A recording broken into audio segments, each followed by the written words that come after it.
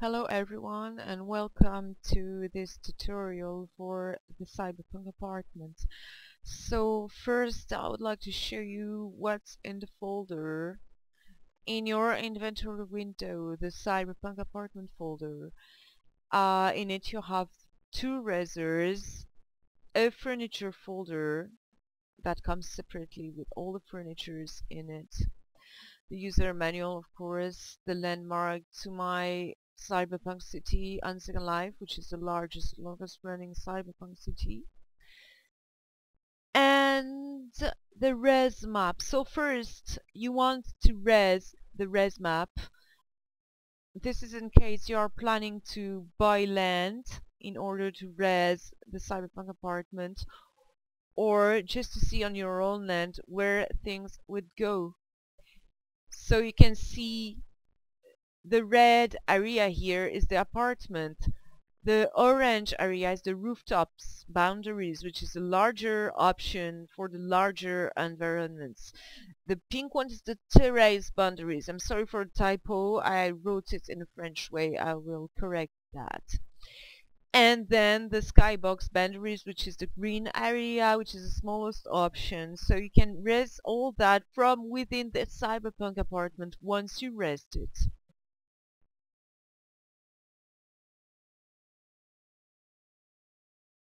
To res the Cyberpunk apartment, open your inventory window and in the Cyberpunk apartment folder either choose Cyberpunk apartment reser, which is the fully furnished version, or the unfurnished version. Drag and drop it next to you and then go away from it if you don't want your avatar to be pushed around by the physics of the bigger objects that are going to get resed. Click on the reser and then hit this button, res. Leave it some time to res.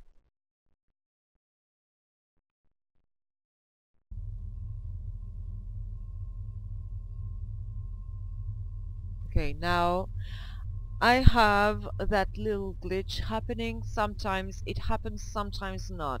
As you can see, the final structure isn't resed properly, so deres and hitting res again fixes the issue.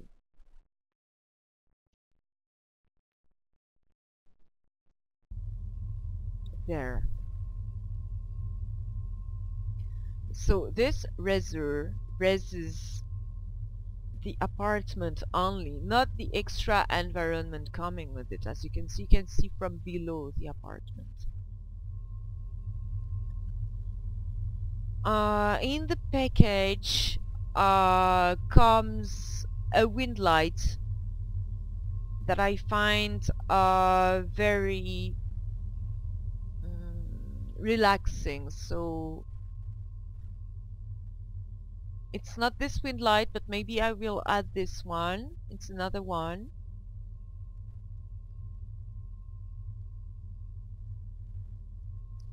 It makes the textures appear very much darker, but everything is the same in fact. So for this tutorial I'm going to keep this wind light because I think it's much more relaxing for this environment, much more cyberpunk in fact. Okay, so with that reser, once you are fine with the position of your building, you can hit save on the menu. Okay, now you can delete the reser.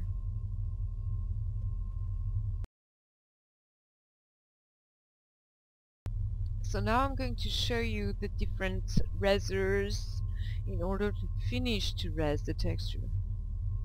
So in the lounge area here you have the red button. Click on it, it brings options. Now I'm going to set the camera outside to show you. As you can see, when you res the cyberpunk apartment, it first reses a structure like that, and it doesn't like, if you look from this angle you will see from below. Now you are going to res a simple skybox. I recommend you, in fact it's not a recommendation, you will have to sit on an object or to fly away when resing the structures like that. Otherwise, this will push your avatar around because of the physics. So this reses the small landing pad with a few railings here. Okay. Now you can res a bigger environment, which is a big terrace. It's a first emulation of a rooftop, this one.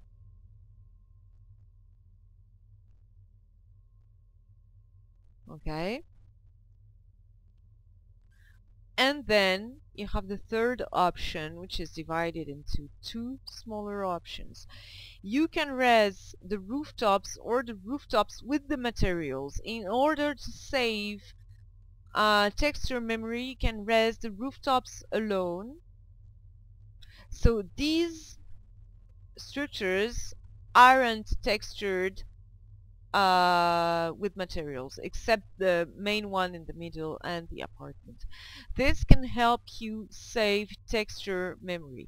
If your GPU can handle more, then I recommend that you just res the rooftop with the materials,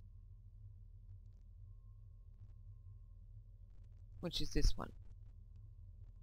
Play around with the wind lights. It's all equipped with materials. I spent 500 hours hand drawing each texture of this project, so I can guarantee you that playing around with wind lights and lights brings the best out of the environment. Here I set the wind light that comes with the environment that I created especially for.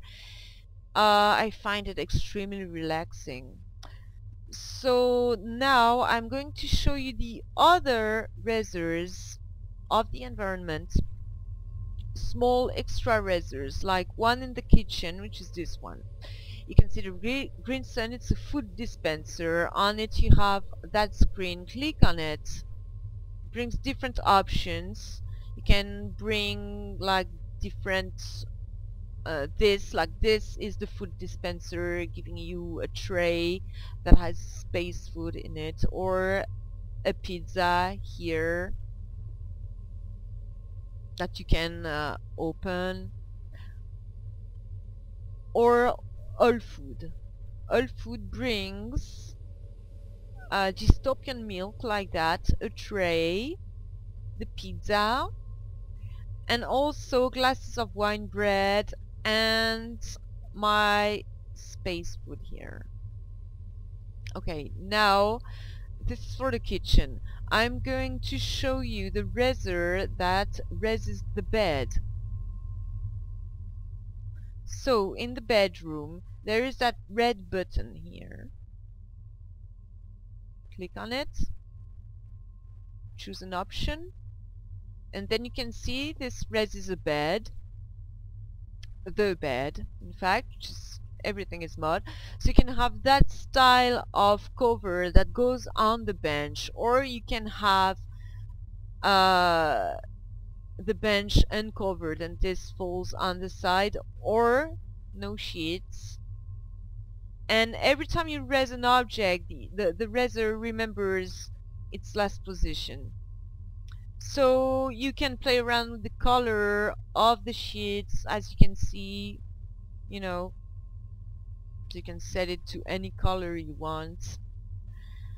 So this is the reser of the bedroom, and now onto the reser of the bathroom, which is this small red button here. And it reses the water in the bath, or the shower water, or all waters. So I'm going to show you all the waters.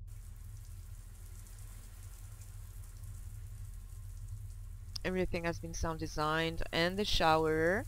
So you can res these props from within the bath or the shower when you sit on it. It's included in the sitter, but every time you will stand up, it will remove the water. So if you want to have these hanging out like that, you just use this reser here.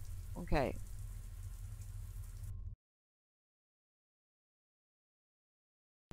The air conditioning systems are sound designed in the lounge as well as in the kitchen and a little bit in the bathroom. So if you don't like that sound, just click on the main structure here anywhere, and you see you can set the sound to 0 up to 100. Don't set the length of the sound. You can do the same on this object here. Again, never use this. And in the bathroom,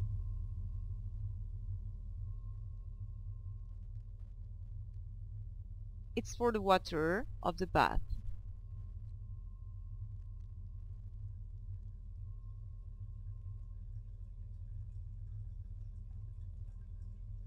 This is a very, very, very small sound. Located in there. You can set it to 0 or 100.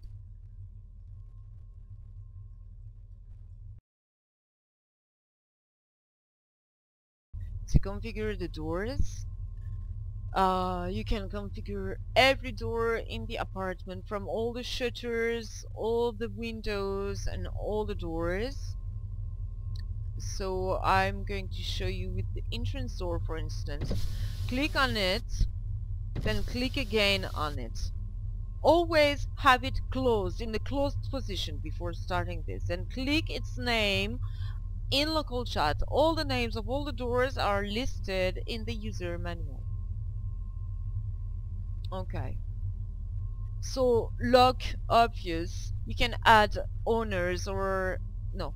This locks only. Okay. Lists adds owners, bans people. A mod is auto or not auto, like you have to click on it. Reset scripts in case the door is irresponsive. Reset scripts. But then only do this when the door is in closed position. Okay, reverse.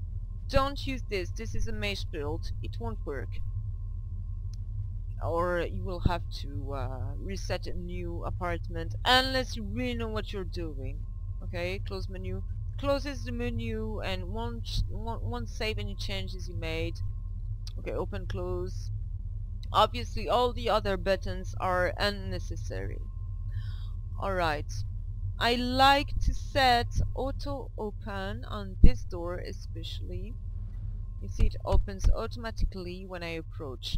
So inside every doors or every door you have full instructions, and then you have a setup configuration node card.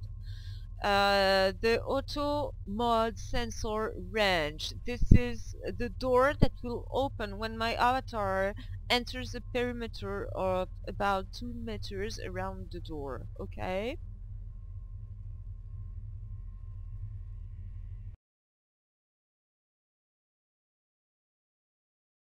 Now I'm going to show you how to use the lights, like this one.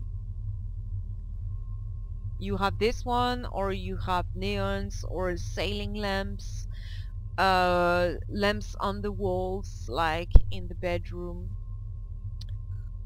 So every time you click on a lamp, it doesn't come set like that, it comes with a white light normal.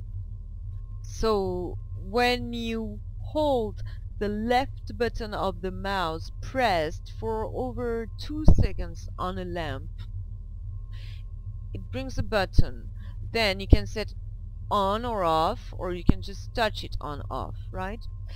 And then you can set the glow, you can set the intensity, the radius, fall off, the color, anything. This works with all the lamps, all the lights, in the environment. The rotating fans. This is an issue that isn't linked to this building in particular. This is grid wide, and I was just speaking to scripters this morning to find if someone is up to the challenge, literally, of fixing the issue, because it has been almost 10 years that I use fans in my structures, and I always had that little glitch of a problem. So sometimes when we raise a structure, the fans won't be rotating in the right way. In order to correct that, just select a fan, go to build script, reset script, okay, and this will place the fans back into the right position, rotating accordingly.